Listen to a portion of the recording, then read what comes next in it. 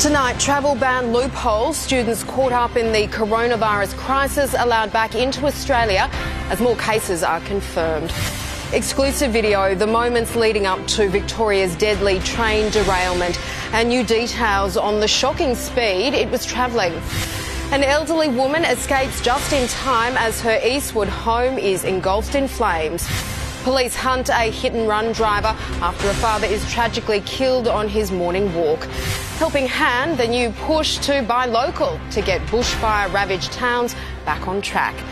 And a stunning hat-trick helps Australia to a crushing win over South Africa in their series opener. This is 7 News with Angela Cox. Good evening. Hundreds of school students stuck in China because of the coronavirus will be allowed back into the country. The federal government has announced it will relax the strict travel bans. It comes as more infected Australians from the Diamond Princess cruise ship are flown home. Met on the tarmac by a waiting ambulance, the latest confirmed coronavirus cases on Australian soil. 6 have now tested positive from the Diamond Princess cruise ship taken for hospital treatment in their home states. All are well and in a stable condition. 3 weeks since the travel bans were introduced, changes to allow close to 800 high school students stuck in China to return home. We are confident that if we allow in a small number of additional people from mainland China, that's not going to pose any material increase in risk to the population. Across the world, close to 80,000 have now been infected. In Ukraine, fear and panic. Protesters attacking busloads of citizens under quarantine. While in South Korea, hundreds are now contaminated from a secretive church group. And in the Philippines, they got married in masks. Well, the rate of new infections has reportedly slowed in China. The spread to other countries has spiked, especially around Europe and the Middle East. Health authorities warn time is now running out to avert a global pandemic. Some good news, though, from researchers at the University of Queensland with a breakthrough in a possible coronavirus vaccine. But public access, they admit, is still some way off. What we're aiming for is somewhere between 12 and 18 months. Cameron Price, 7 News.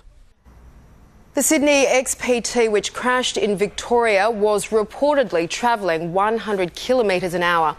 That's almost 7 times faster than what it should have been doing.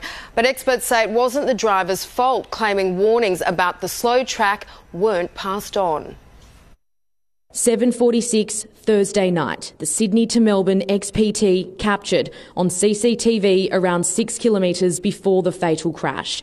Minutes later, it was hurled from the tracks. The crash killing the driver, 54-year-old John Kennedy, and the 49-year-old pilot. The train was 1.5 kilometres north of Wallen Station when it derailed. On approach to a maintenance area, the driver should have received a signal to slow down to 15 kilometres per hour. Instead, the XPT ploughed into the passing loop at high speed, sending it off the rails. Our organisation is absolutely certain that the driver and his pilot did not receive the critical message. Today, the task of clearing the wreckage started. Machines move trees, creating paths for trucks that will haul out the carriages. There's still a long process ahead before the line can open. Once investigators are finished with the scene, it will be handed to the Australian Rail Track Corporation. They maintain this section of the line, and it will be their responsibility to repair the damage before it's back up and running. The lead investigators have now finished most of their on-site evidence collecting. The train has also been released to the operator, but is heading for the scrapyard, the XPT beyond repair. In Wallen, Miley Hogan, 7 News. Live to 7's Louisa Cheatley at Wallen. Louisa, do we know when the track will reopen? Land authorities have told me it will take at least 4 days, but it's likely to be even longer than that. The ACTR is in charge of this track. They'll be the ones to ultimately make the decision about when it reopens, but V-Line and Sydney trains will also inspect the track to ensure that it's safe. But for those 153 passengers that were on the derailed train, many of whom have said to me that they'll never board a train again. Ange. OK, Louisa, thanks so much. Two people have died in a horror car crash near Grafton. The French tourists were travelling on Summerland Way just before 4 o'clock this morning when their hire car collided with a truck. They died on impact. Investigators are examining the crash site. The driver has been taken to hospital for mandatory testing. An elderly Sydney woman is lucky to be alive after fire engulfed her home while her husband was out. Home alone and watching flames in the roof spread quickly, she realised she had to get out. Flames erupt from the roof of the Hockley Road home just after 7 a.m. A terrifying wake-up call for residents. My next-door neighbour's house is currently on fire. This is what we've woken up to. This woman's husband wasn't home, but she managed to escape before firefighters arrived. Yahya Ramsey was working next door when he saw flames and tried to help. We had a hose, a small hose from the tap. We tried to help out the lady. The lady was coming out from the home and crying and saying help. But with the home totally consumed, a garden hose was no match and the property was destroyed. Well, the state of the house, I'd say it's unlivable, definitely, and the poor residents won't be able to return to it. It's believed an electrical fault in the roof caused the blaze. The lady, on hearing noises in the roof space, realised there was a problem and there was fire starting to come down, so she evacuated the house. Firefighters say smoke was building in the resident's roof for some time before she even noticed, and that she was lucky to escape her burning home completely unscathed. It's fortunate that she was up at the time and not still asleep in bed and did hear the noises in the roof which alerted her to the fire. Very lucky, very lucky. Tom Saker, 7 News. Police are searching for a driver who hit a man out on his morning walk on the northern beaches. The victim was badly hurt but still breathing when the car drove off before later dying in hospital. His family has told 7 News they are devastated and want answers. Tony Platty was just doing what he did every day, an early morning walk to South Curl Curl. Usually he'd be home by 9 to help his 103-year-old mother out of bed, but that's something he'll never do again. We looked out the window and we could see, a man lying in the road, so we rushed out with some blankets. It was clearly raining and umbrellas to see what we could do to help. He was clearly badly injured. The father of one is believed to have been hit by a car on Oliver Street about 5:30 this morning. The driver didn't stop to help. There's a good chance we'll identify them because we do have some footage, and I think it's a lot easier for them and for family of the dead man if they come forward. After Mr Platty failed to return home and after seeing media reports, his distraught family rushed to the scene. Their worst fears were confirmed. Residents have told police that they heard two people arguing in the early hours of this morning around the time of the accident. A heated exchange about whether they should stay or go. But given it was dark and it was raining at the time and the man was wearing dark clothing, there's a good chance if it was a hit and run, the driver was unaware. Tonight, the person responsible for Mr Platty's death remains on the run. Laura Banks, 7 News. Labor frontbenchers insist coal mining jobs will be protected under their ambitious climate change goal. They're pushing ahead with a pledge for Australia to be carbon neutral by 2050, encouraged by climate protesters crowding the streets of Sydney today. Demanding greater action on climate change. When do we want it? Now! Protesters in Sydney and Melbourne make their voices heard. Keep on making noise until something happens. And Labor says it's listening. I'm confident we can win the argument. Pledging to pursue net zero emissions by 2050 under leader Anthony Albanese. Showing that he's prepared to make tough decisions in the national interest. And bracing for a government scare campaign. He can't tell you what it costs, he can't tell you what industries will be affected. The opposition promising a detailed policy before the next election that won't sacrifice jobs. Reduces emissions in the atmosphere without doing any harm to our economy or to jobs in the coal mining sector. The right faction on side. Labor's Joel Fitzgibbon was agitating to back the coalition's target for 2030, but now I don't think there is any rush to determine the pathway there. The mining lobby too under pressure over climate action, trying to enhance its image, sensing a change in public sentiment. The bushfires have caused, a lot of grief for many Australians. Rolling out a new ad campaign from tomorrow, spruiking the benefits of mining. It's great to know that Australian gold will help us fight cancer. As the fight over climate change continues. Olivia Leeming, 7 News. Shocking new figures show hundreds of Sydney daycare centres have been shut down and hardly any new centres are opening. Authorities have found operators were abusing the system and its parents who are paying the price. Daycares raided with arrest after arrest. They're the nightmare centres which were supposed to be caring for our children. But it's quite scary, but you don't know until you try. We've known it's been going on for a while. Sector-wide, we're disgusted. And the number of shonky centres will shock you. 211 family daycare centres have been shut since 2015, with 4,000 educators banned. A crackdown saw only 3 new daycare centres approved last year, 50 times fewer than in 2015. Look, we make no apologies for cracking down on the rogue operators, but it's important that parents know that they're sending their children to a safe environment. The opposition says it's the government's own mess.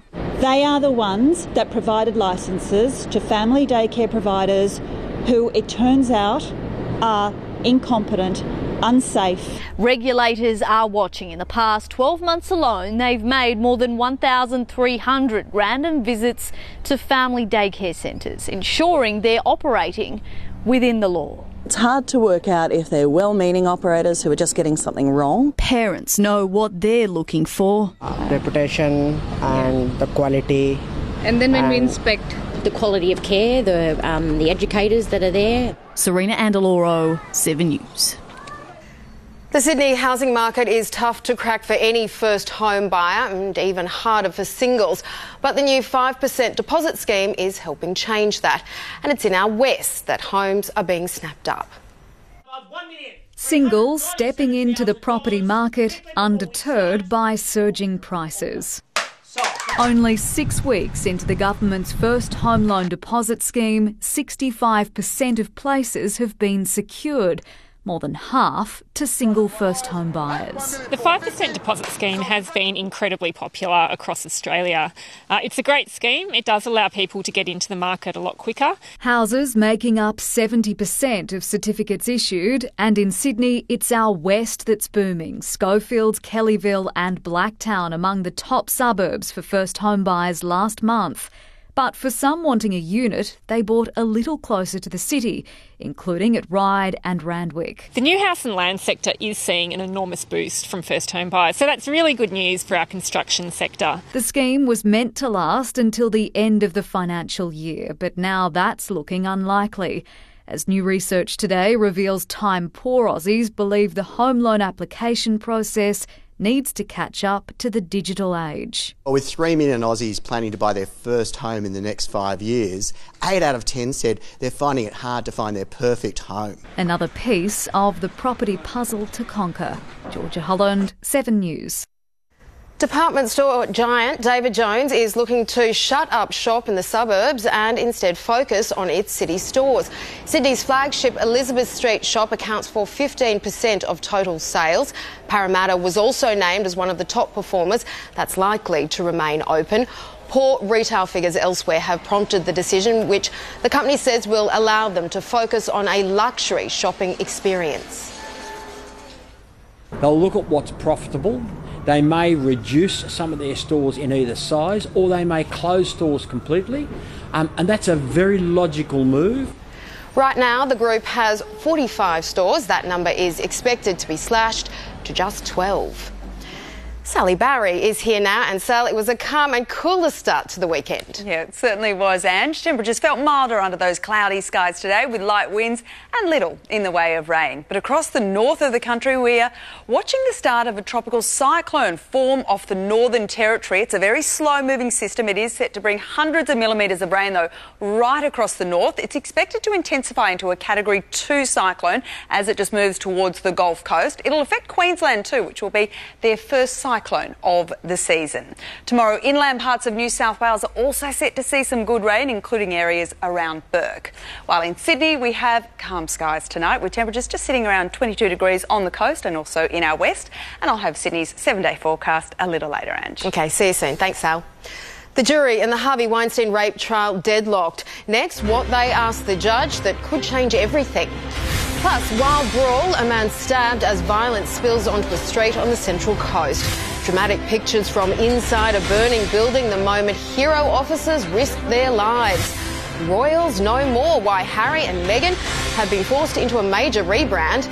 And soon in sport, the Bunnies too good for the Eels in an entertaining contest at Wentworthville.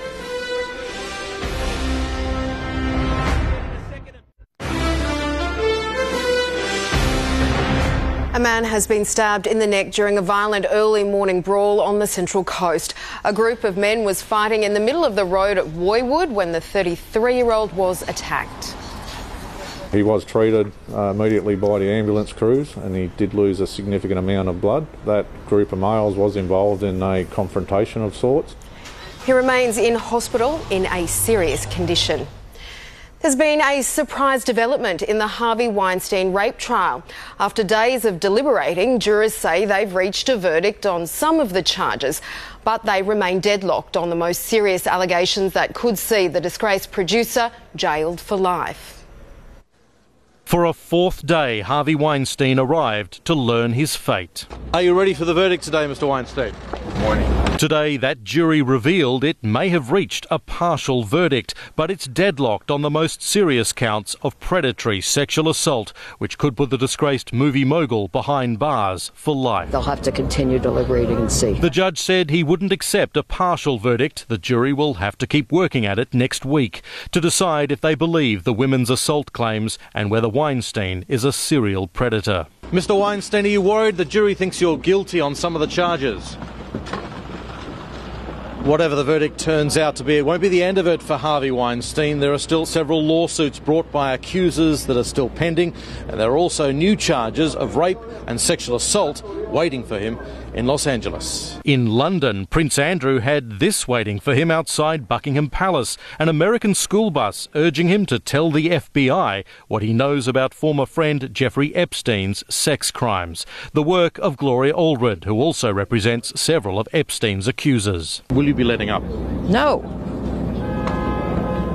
I'm known for persistence. Andrew denies knowing a woman who says she was forced to have sex with him at Epstein's home. He needs to set an example, not just for this case, but for any other case. If you have information that's relevant to law enforcement or any criminal case, please provide it. In New York, Paul Kadak, 7 News.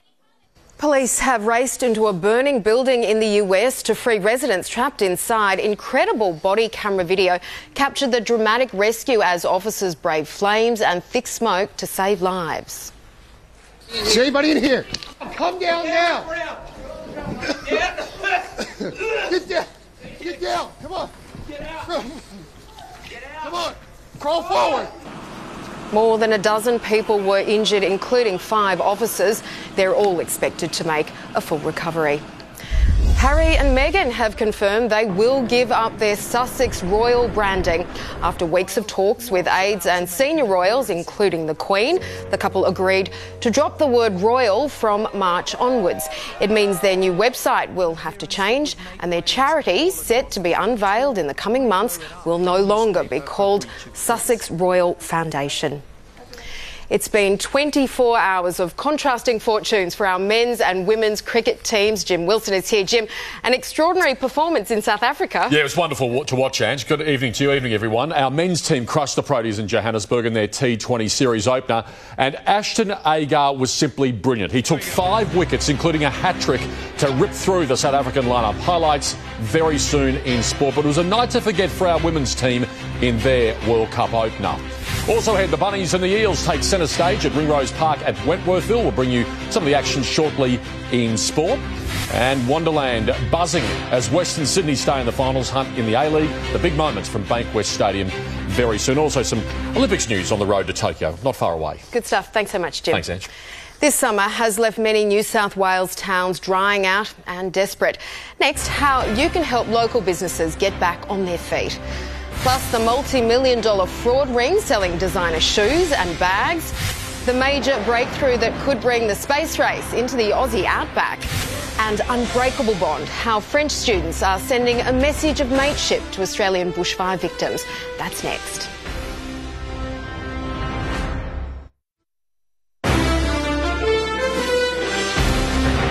A woman has been charged over a multi-million-dollar fraud and money laundering syndicate targeting the Thai community in New South Wales. Detectives have been investigating the scam since 2018. Yesterday, they raided properties in South Strathfield. More than a dozen designer shoes and handbags were seized, along with mobile phones and other devices. Police say the 27-year-old woman used social media to advertise inflated rates for exchanging money. As we near the end of a horror summer, there's a fresh appeal to help towns ravaged by drought and bushfires.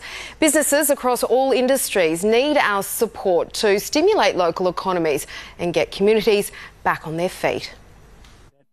Regional winemakers ravaged by bushfires and drought, vineyards burnt, grapes tainted by smoke. 2020 is our fourth drought-affected vintage. By the time we pick it, because it hasn't filled out much with this dry conditions, is going to be probably half of what we would normally get. The regions need visitors to come, sample, spend. Sydney's International Convention Centre now lending a hand, showcasing some of the best drops in a new docu-series and on their wine list, which is now all local offerings. To have that as a showcase for our state industry is invaluable. There's no time like the present to be out there giving them that amount of extra support. But the struggle extends across industries. On the state's south coast, local businesses are crying out for help. In Batemans Bay, Dixie Shaffron lost her house in the fires and now her surf shop is struggling. Everybody was trying to help us out by sending food and clothing, but it's totally the wrong thing. If you can't visit to shop locally, there is another option. They buy a voucher within the town, so that helps the business, and then they give it to the person that needs it, and it's all kept in the community. Every box of Weet-Bix or, bag of fruit that I bring into one of these towns is something not bought in one of these towns. Organisation Give It is leading the way, buying vouchers for fire-impacted community groups from fire-impacted businesses. We're just going in and we're not doing much, we're just putting a little bit of money through the till. A small act that can make all the difference. Amber Laidler, 7 News. Australia has the land and the technology to reach new heights in our quest to enter the space race. Now we're one step closer to orbit. Scientists have launched our first international rocket from humble outback Queensland. The start of a race beyond Earth. From a paddock at Funny Farm Space near Gundawindi, a rocket spiralled into the sky at 1,600 kilometres an hour. In 30 seconds, it reached the highest point of the flight, Australia's first international sounding rocket launch. A success. From start to finish, it was flawless. Capable of going beyond 15,000 metres, it returned to Earth a few minutes later. There is a GPS payload on it, so we can track it. The 3-metre-long rocket was built in the UK, launched here, part of a space campaign between the two nations. We were able to observe the descent of the vehicle as well. Just meant that the recovery time is shortened. The industry is worth $400 trillion in America. Australia is the perfect launch pad.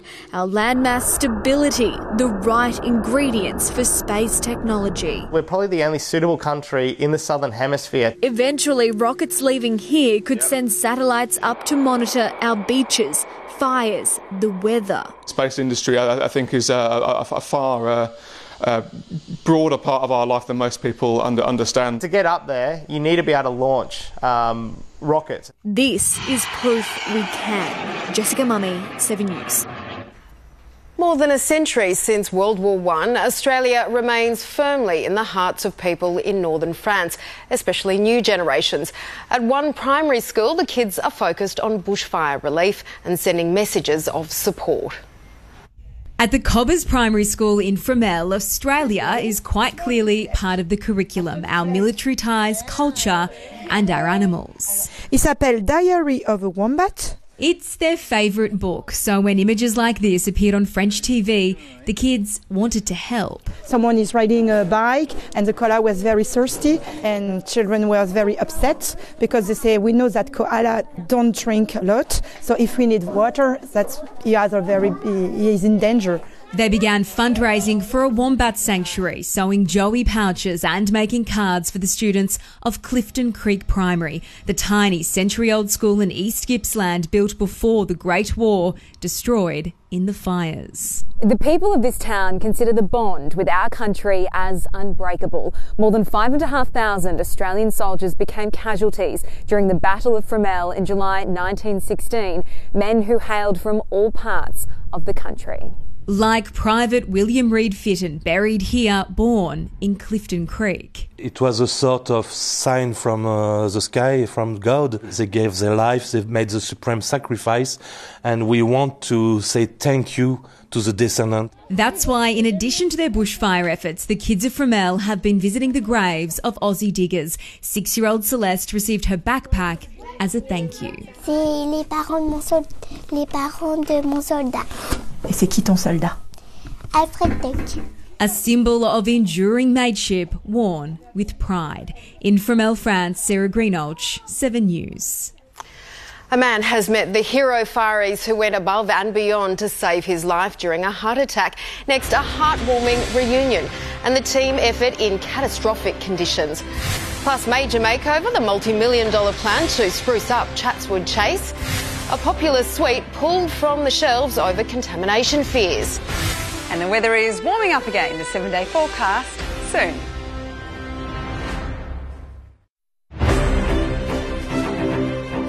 There's an urgent recall for several brands of a popular lolly over contamination fears.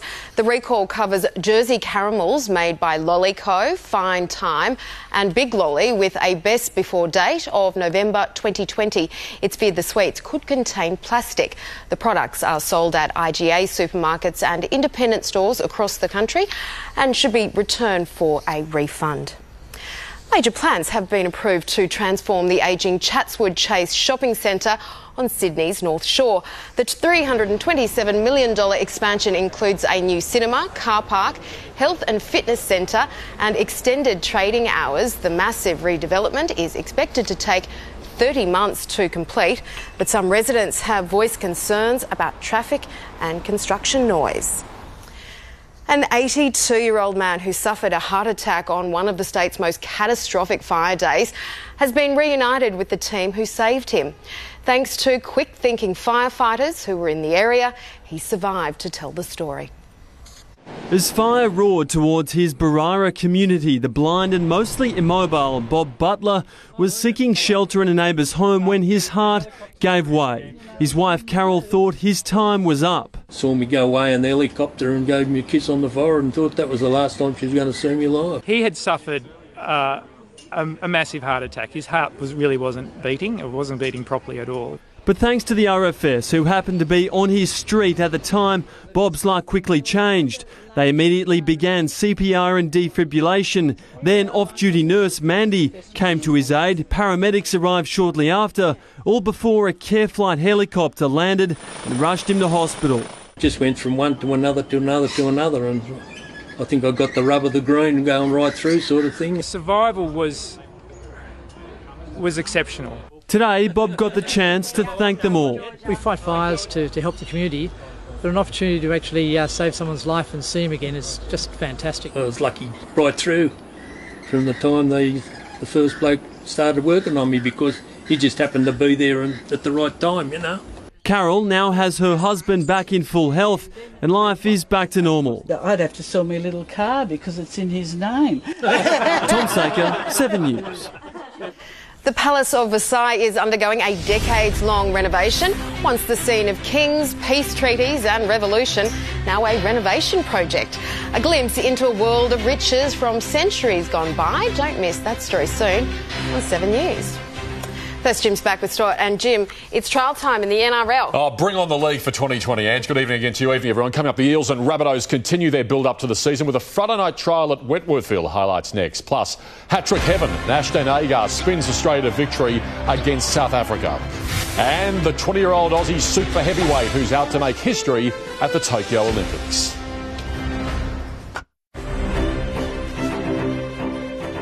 Welcome back, everyone. Ashton and Agar start with bat and ball, including a stunning hat-trick to help Australia to a crushing win over South Africa in Johannesburg. Agar was named player of the match and finished with 5 wickets in the 2020 series opener. A moment of history for Ashton Agar. Got him! That's him! Gone! Ashton Agar with a hat-trick for Australia.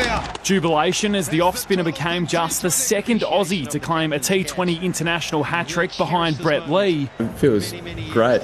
I'm sort of a bit lost for words, really. 3 wickets in his first over ripped the heart out of South Africa's run chase. The off-spinner finished with 5 for 24, the best T20 figures by an Aussie. Earlier, David Warner lasted just 2 deliveries against Dale Steyn. Steve Smith's innings began with a false start. Well, Smith's going to get booed for that. I think the umpire has signalled dead ball rather than 4. Smith top scored with 45 as Australia posted 196 batting first before Mitchell Starc made a mess of the Proteas skipper. Oh, that is an absolute beauty. That is a sensational delivery. A commanding 107-run win, the perfect way to silence the South African crowd. To be fair, we've been treated incredibly well this whole week, so hopefully that continues for the rest of the tour. Back home, the pressure has well and truly ramped up on the Aussie women's team after a disastrous start to their T20 World Cup. Straight away! What a delivery! The Aussie run chase crumbled, mesmerised by pint-sized Indian leg spinner Poonam Yadav. Australia now must win all 3 of their remaining group games to ensure a spot in the semi-finals. It's a knockout tournament. We probably started that a little bit earlier than we would have liked, but there's pressure on at World Cups all the time, and these games coming up are no different. Andrew McCormack, 7 News. South Sydney got the better of Parramatta, 28 points to 24 in their pre-season trial game at Ringrose Park at Wentworthville last night. Jack Johns, the son of former NRL star Matthew, crossed for his first try in Rabbitohs colours before veteran Michael Jennings hit back for the Eels with one of his own. Tom Burgess's second half try was enough to seal the win for the Bunnings. Yes, sir. So it is Tom Burgess takes the old-fashioned route, hard, fast, low to the ground, and the Rabbitohs have 4 more to the score. There was more reason to celebrate in the Johns household today, with Matty's other son, Cooper, scoring in the Storm's 18-16 win over the Warriors. Beautiful pass. That's superb from Brinko Lee, and Cooper Johns is in to score. Well done to the Johns family now. It's All-Stars night on the Gold Coast, and the Indigenous women and Maori women are locked at 4-all, approaching full-time. The Western Sydney Wanderers kept their A-League finals hopes alive with a wild 5-2 win over Adelaide at Bankwest Stadium last night. Trailing 2-1 after 22 minutes, Nikolai Muller brought the Wanderers level before Mitch Duke put them in front for good. Open again, Duke! Oh, what a goal! What a finish from Mitch Duke, who scores for the 3rd game in a row. Duke's second saw Western Sydney score 4 goals in a half for the first time in their history. The win moves the Wanderers into 7th, 4 points outside the top 6. They've been on-air colleagues and then went to rival networks. But our very own Bruce McAvaney and Eddie Maguire are set to join forces again for one night only. The duo will host the AFL State of Origin bushfire charity match side by side on Friday evening. I know the cause is so worthy that it's been a great response from all the best players, but I've got a feeling it might be the start of something. Well done to Bruce and Ed. Now it's the first time the pair have worked together since 1995. The match will be live and free on the screens of 7. Can't wait. The first race of the supercar season has just finished on the streets of Adelaide. Red Bull driver Jamie Whincup started on pole and got the jump on defending champion Scott McLaughlin, who opted to pit early to stay out of trouble. James Courtney's race ended on lap 18. Oh, he's in. Courtney, he tried to follow Heimgartner. He ran wide, he got into the grey, and he hit the fence hard. McLaughlin's early stop helped him move up in a second, but out in front, no one could keep pace with Whincup, who cruised to a comfortable victory. Gay Waterhouse has her sights set on a 7th golden slipper after Farnan upstaged heavy favourite Salsabil in the silver slipper at Rosehill Gardens this afternoon. Farnan is off and gone from Global Quest. Great go for third. Fayera's running a big race, but Farnan's going to win easily. Star jockey Huey Bowman guiding the 2-year-old colt perfectly to book a spot in the Golden Slipper on March 21. You'll see that on 7. Tagaloa held off favourite Hanseatic to take out the $1.5 million Blue Diamond Stakes at Caulfield. Well, Australians who've won Olympic boxing medals, you can count them literally on one hand. But there are astute judges of the sweet science who believe this year in Tokyo that will all change. Meet Justice Hooney, only 20, and he's imposing. 193 centimetres, 113 kilos. That helps when his job is to intimidate. When I'm confident and I'm ready to go, I feel like I'm unstoppable. He'll need to be. The world's 4th-ranked amateur super heavyweights got Olympic qualifiers in Jordan next month. And there's a couple of tough guys from Uzbekistan and Kazakhstan plotting an ambush. This is my chance, this is my opportunity to prove myself. Self-belief isn't a problem. As an 8-year-old, he had a blunt message for Dad. He hopped out of the ring and out of the blue, he said, "Dad, I'm going to become a world champion one day." That faith has never wavered. This kid's self-driven. There's a certain place he wants to get to, and there's nothing that's going to stop him. I think this kid has the X factor that could make him the next greatest sensation in boxing in 2 or 3 years' time. I'm just chasing dreams. Serious dream chasers leave no stone unturned. 3 rounds, 5 minutes. Finish cold. Body's always sore, especially at the end of the week. The body's gone through some pains. His only flaw? Dad's convinced Justice is a midnight fridge raider craving chocolate. Innocent. That'll probably be my nephew. Unbeaten in 5 years, pundits believe Justice could be Australia's next Olympic boxing medalist. He'd join an elite group. Since 1908, Aussies have only won 5 medals. Spike Cheney was the last, with silver in 88. Obviously, gold is the goal. Even if he medals, I'm still going to be over the moon. It'll be an awesome feeling. And the rest of the country. Pat Welch, 7 News. Good luck, Justice. It all starts on July 24. Now, talking about Tokyo, Tasmanian Daniel Watkins is set to realise a dream and compete at his first Olympic Games. Watkins provisionally secured his spot in the C1 men's for Tokyo by topping Paddle Australia's selection rankings. Now, dual Olympic medalist Jess Fox claimed gold in the women's kayak on the first day of finals at the Australian Open canoe slalom. Jess, who won silver in London, bronze in Rio. Hopefully she can go to the gold in Tokyo. Sydney Track Classic tonight, a huge night of track and field at Sydney Olympic Park. I'll be talking everything Olympics and sport on Sunrise in the morning. Awesome. Thanks so much, Jim. Thanks, Ange.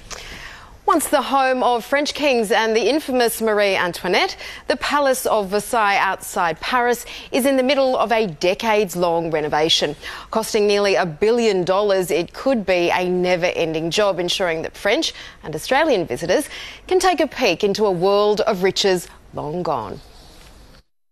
The French call it Chateau de Versailles, but this is hardly just the chateau. It is a palace, dripping in gold, the scene of peace treaties and revolution. Versailles is a sort of symbol for all the French people. French style, history, power and fashion. Is it any wonder Louis XVI's queen, Marie Antoinette, said of the starving masses, "Let them eat cake." These were her royal apartments, and after 2 years of renovations, they've reopened to the public. The bed itself is a symbol that everybody loves to see, and then probably fantasies of more than any other room. She formally went to bed here, but privately, Marie Antoinette's life was behind the restored tapestry. These apartments still bare after the palace was plundered in 1793. You can feel the history, you can feel the ghost, the presence of the ghost of Marie Antoinette here. This room for the Queen's morning private time will soon be restored to its former glory, like the rest of the palace in the midst of a decades-long renovation. The current project, the Chapel Royal, once the scene of French royal weddings, its exterior under wraps. Right now, it's a haunting mess of half-completed sculptures, statues on the roof, now trapped in scaffolding, as master craftsmen restore the originals from moulds taken of rapidly decaying stone. We have to respect their work. It is hard to emulate the dream of the original sculptor. It'll take 3 years to complete the work in the chapel, including replacing the rafters. To help, they've built a workshop in the roof. The opulent days of absolute monarchy are, of course, over here in France. In fact, they ended here. And in the 21st century, the French government is reducing the amount of money it gives to this place. So it's being left to wealthy benefactors and private companies to donate to ensure this palace survives. You can adopt a tree or sponsor a masterpiece. It's so big that when you're finished with one part, I mean, the part that was finished 60 years ago begins to suffer. So it's really never ending. A renovation project for the ages. In Versailles, France, Hugh Whitfield, 7 News. Firefighters and their families have enjoyed a well-deserved day out at the Silver Slipper Race Day at Rosehill Gardens. Among them, the widows of Jeff Keaton and Andrew O'Dwyer, the heroes killed by a falling tree while fighting bushfires at Buxton. It's nice to have a day just to enjoy the day together, I guess. More than 100 RFS volunteers and their families attended. And Sally's back now. And Sal, have we seen the last of the wild summer storms? Well, we do have some more storms forecast next week, Ange. I'll tell you what to expect with the 7-day forecast next. You're paying money on loans for nothing. Over $15,000? The costly charges they must pay you back. 7 News, Monday.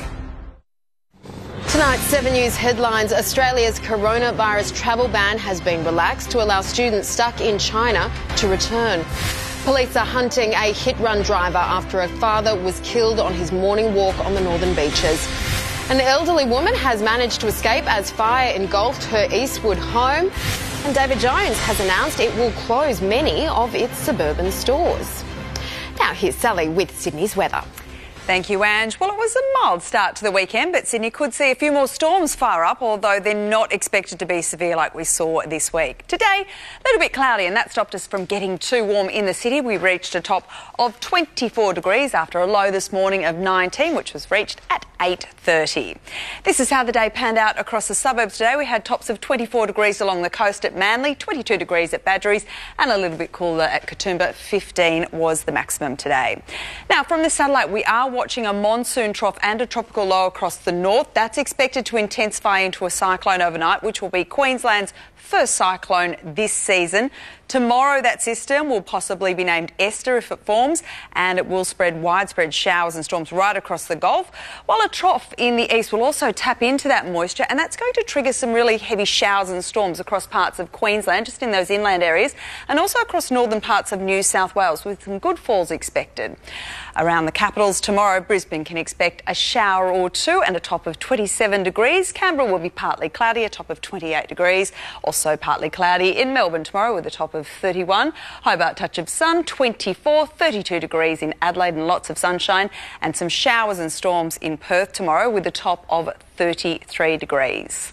Around the state, mostly fine skies are expected along the coast, including for Newcastle tomorrow, 27 degrees the top there. It'll be 28 degrees at Bateman's Bay. It'll be raining though out the back of Bourke. We're expecting some really good falls possibly over the next 24 to 48 hours. Tops of 25 degrees there with showers and storms forecast. Now, across Sydney tomorrow, we can expect to see fairly cloudy skies for most. 24 degrees will be the top of the lot for Manly and also at Bondi. It'll be a touch warmer just away from that sea breeze, though, heading for a top of 26 degrees at Parramatta and also Blacktown. And the highest chance of showers will be in the west tomorrow rather than the east. On the coast, southwesterly winds will gust up to 30 knots, while in the city tomorrow we can expect a partly cloudy day. We're heading for a top of 25 degrees. Looking to the further ahead outlook, and we can expect a top of 28 degrees on Monday and Tuesday. Might just see a shower or two on Wednesday with possibly a storm expected, only around 3 millimetres in the Gators. So guys, nothing too much at this stage. Okay, thanks so much, Sal. And that is 7 News for this Saturday. We'll have updates for you throughout the evening, and Weekend Sunrise is from 7 a.m. Stay with us now for the replay of 7's Firefight Australia concert. I'm Angela Cox from all of us here. Thanks so much for your company. Have a great night.